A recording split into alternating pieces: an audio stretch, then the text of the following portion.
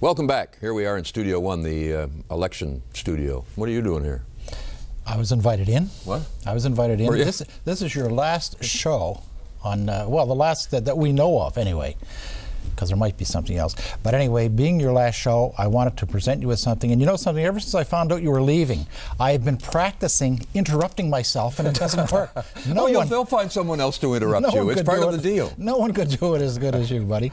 Anyway, we've really enjoyed ourselves. And I bought you a little gift. Oh, for God's sake. And this. Careful with the set there. You don't want to break that before the election.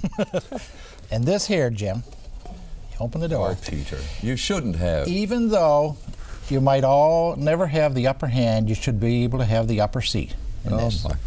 A double-decker outhouse. I'll use that to keep me out of the rain which you so constantly forecast. Yes. Oh, there's one other thing too, buddy. Wear this in good health. What the heck is that? What does it say? Retire, don't ask me to do a damn thing.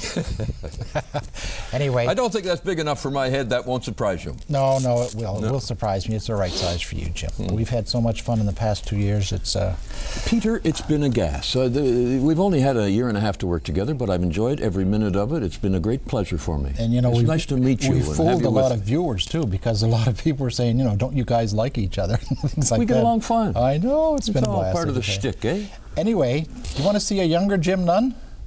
Oh my God. Let's take a look at a younger Jim Nunn here. What's this? I was supposed to be a lawyer, you know. My father and my cousin, who's now a judge, had it all figured out. Without asking me, I was told I was going to go to law school. Hi, Mr. Nose. Hi, how are you? And there is some hope to be taken today. We'll keep you informed. Sprung is in way over its head, and all it. Mother. I've been everywhere, man. Good evening, I'm Jim Nunn. How did Arnie Patterson handle himself during the last campaign? Well, Liberals are expected to nominate high school principal Alvin Sinclair to contest the seat against the man Liberals call that carpetbagger from Quebec. I know a lot of people criticize the CBC, and some of your viewers criticize you.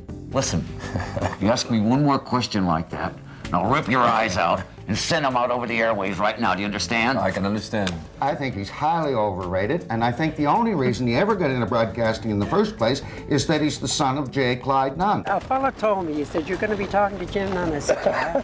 And he said, watch for trick questions.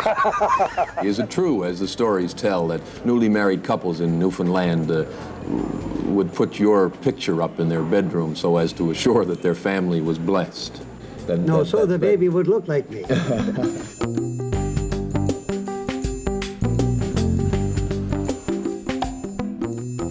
My God, I'm going a little gray, you notice? You're a narcissistic guy who needs to have a little bit of leeway in your relationship. Don't touch me. Have you heard about the recession, Premier? Excuse me? I say, have you heard about the recession? Why don't you just focus on providing a service that people would appreciate? Can we talk? Can we talk? Can we talk? Have you always been like a cheeky, loudmouth person? You seem an affable fellow. I know you are. How much money do you make? I don't think that's a fair question to ask. You don't make the minimum wage, though, do you? When was the last time I talked to you? Oh, years ago. I'm sure you remember. I hope it's just as long again. See you later.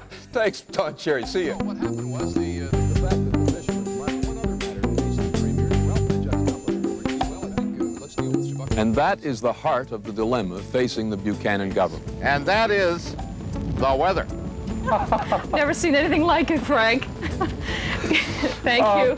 It's very unprofessional to laugh at another man's promise, but that was funny. The side of this story is that 300 other old movies were taken from the site, and they're now believed to be buried in a garbage dump. We have more from Phil Sherman. Right, I'm insufficiently vertically challenged. The secret's out. I remember as a youngster growing up in the north end of Halifax watching Jim Nunn do the news. You lying divil. Now, this is something I was sure I would never do on television. Stitches are a little bit big, but that will improve. Don't be critical now. I'm just starting.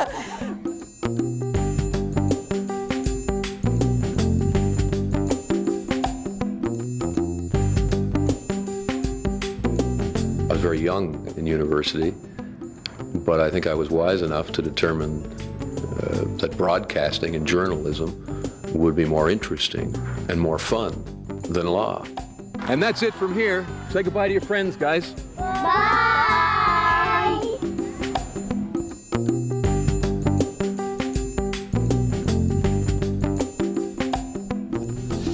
Many faces. I didn't Thank know God you had I finally found a barber. What? Yes. Isn't it funny how styles change over the years? It is, yes. Yeah. Yeah. Well, good luck to you. Well, and best of luck to you, buddy. Thanks, Peter. What do we do now? Say goodbye? Oh, yes. Next on CBC News, Nova Scotia at 6, National and World News. We'll be right back.